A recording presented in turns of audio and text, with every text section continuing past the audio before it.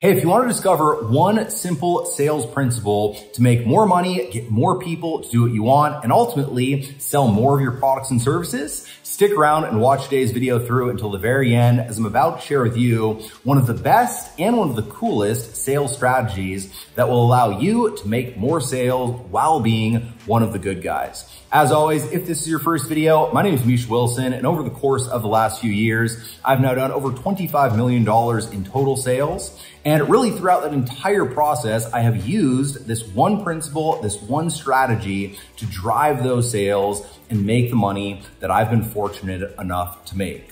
As always, if you get value out of this video, don't forget to let me know in the comments section below what your biggest takeaway is from this episode. And don't forget to go ahead and hit that subscribe button and that bell icon notification button so that you're notified when I do more videos just like this. With that said, let's go ahead and dive right in. Welcome to the Misha Wilson Show, where we show you how to create massive success online so you can enjoy the lifestyle of your wildest dreams. So before we dive into what the actual key is that I'm talking about, firstly, I want to talk about what most people do wrong when it comes to getting people to do what they want, getting people to buy their products, and ultimately, usually asking people for money.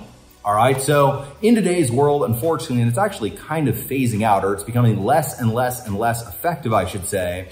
But the biggest mistake that most people make is they pressure people to make a decision that that person might not want to make at that exact point in time. All right, so, if you have someone wanting to or thinking about buying a coaching program and they're on the fence, you have a couple of options, right? Firstly, you can do it the cool way, which I'll talk about in just a minute. Or secondly, you can pressure that person. You can talk about, all the things that are gonna go wrong, how their family is gonna suffer, how they're gonna suffer, how they're never gonna live up to their potential, how they're never gonna make the money they wanna make, how they're never going to, get in shape like they wanna get in shape, depending on what you're selling. If they don't buy your product or your service, you can really hard pressure them based on fear and based on pain and based on deep emotional stuff, or you can do it the other way, all right? Now, the problem with the high pressure, fear-based, boiler room, kind of sleazy sales tactics is very simply this. Firstly, you're kind of a douche when you do them, right? So you are a douche when you do them. Secondly, even if it works, right? So if you have someone and you're on a phone call with someone and they're on the fence, and you get really hardcore with them when it comes to just pressure, and you push them over the edge and they make the buying decision, what will naturally happen is within the course of about a week, that person's gonna want a refund, right? Because that person did not make the decision themselves to buy the program. They simply got pressured into making the decision from you, all right? They never adopted the belief that this is the right thing for me to do. They just got pressured by you to do it.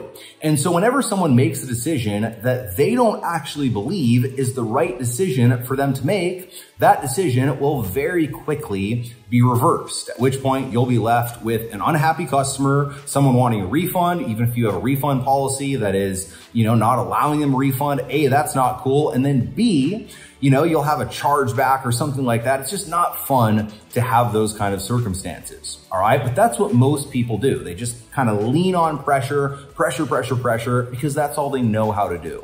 And so what I want to talk about here is literally how to do the exact opposite and actually make more sales. And it comes down to the topic and the concept of reciprocity, all right? And that is very simply giving before you receive.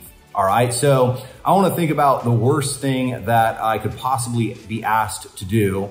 And the first thing that pops to mind is if someone asks me to help them move, right? I hate moving myself. I can't stand it. It is the fucking worst.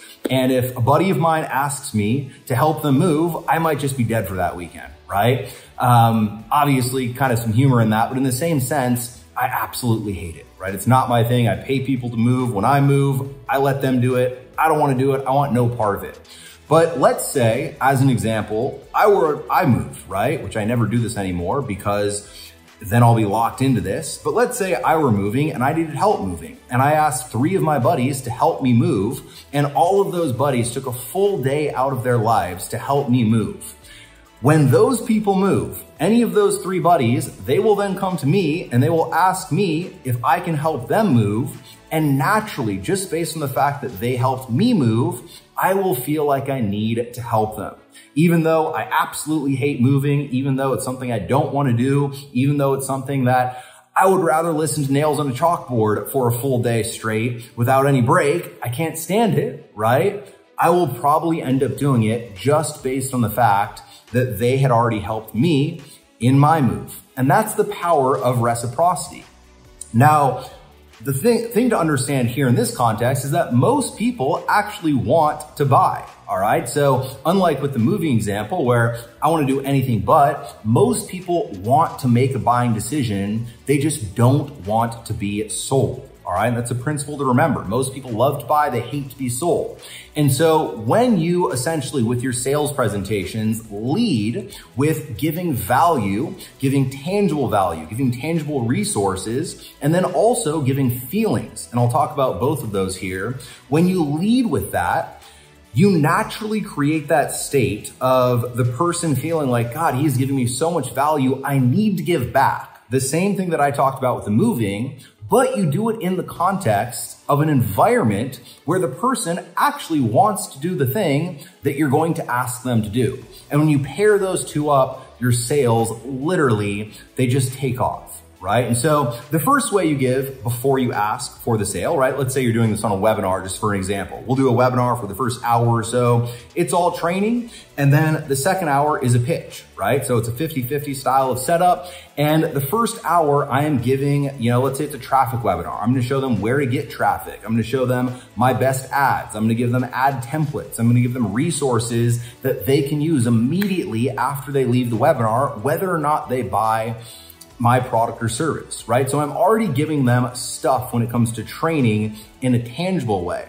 Now, what I'm also doing, which is of equal, if not even more importance, is I am giving them the feeling that they can do this. I'm giving them the feeling that they can accomplish success with what I'm training, and therefore I am subconsciously elevating my prospect status, which is one of the things that is most valuable to a human being, right? Really, human beings make most all decisions based on having their status increased. And so when you can do that to your prospect naturally feels an immense sense of you giving tons of value and therefore wants to give back. All right, now how do you do that? Very simply, you train in a way where you're very cognizant of, instead of overwhelming, instead of saying, God, I'm going to give so much value that they're just going to want to pull out their credit cards and give me their money. Instead of doing that, you train in a way where very methodically, you make them understand and feel like they can accomplish success with the thing. All right. So instead of showing them, let's say it's a traffic webinar, instead of showing them the Facebook Power Editor and showing them every single button in the back office and totally overwhelming them, which would lead to a state of almost anti-reciprocity, it would lead to a state of them feeling overwhelmed, them feeling not as smart as they were before they got on the webinar, and therefore they would have no desire to buy your product. Instead of doing that, you would show them the overview of the Facebook editor, and then you would show them the one button to press that will have the highest impact, and also give them ad copy, done for you ad copy, to use when they press that button to launch that ad, right? So then in their mind, God, all I got to do is I got to log in. I got to look at the Facebook Power Editor here. I click this button. I already have this copy. I can do that. When they start thinking and believing that they can do that, their status subconsciously is elevating in their mind based on what you've given them information-wise. All right. And therefore, reciprocity kicks in and you make a ton of sales. And so ultimately, whenever you lead with value, both in the context of tangible value, things that you're giving, frameworks that you're giving, ad scripts that you're giving, done for you copy that you're giving, whatever it might be, a report, right? And then also giving them value in the context of the feelings that you are giving them, you will build up immense reciprocity. And then when you get to the sales pitch, it is literally just, you get your prospect to a point where they absolutely love you. You've given them a ton of value. You've trained in a way where they see that they can do this. And then the obvious decision is, God, I need this thing. If the prospect has the money to do it, if the prospect, at that point in time feels trust with you, which they will, if you do what I just talked about, making the buying decision is an automatic. You don't need the high pressure stuff. You don't need the, boiler room sales tactics. As long as you make a good offer a good guarantee, take the risk away, and ultimately create an irresistible offer, you don't even really need to sell it. So with that said, I hope you got a ton of value out of this episode of the Misha Wilson Show. As always, if you did, let me know in the comment section below what your biggest takeaway was. And don't forget to go ahead and hit that subscribe button and that bell icon notification button so that you're notified when I do more videos just like this.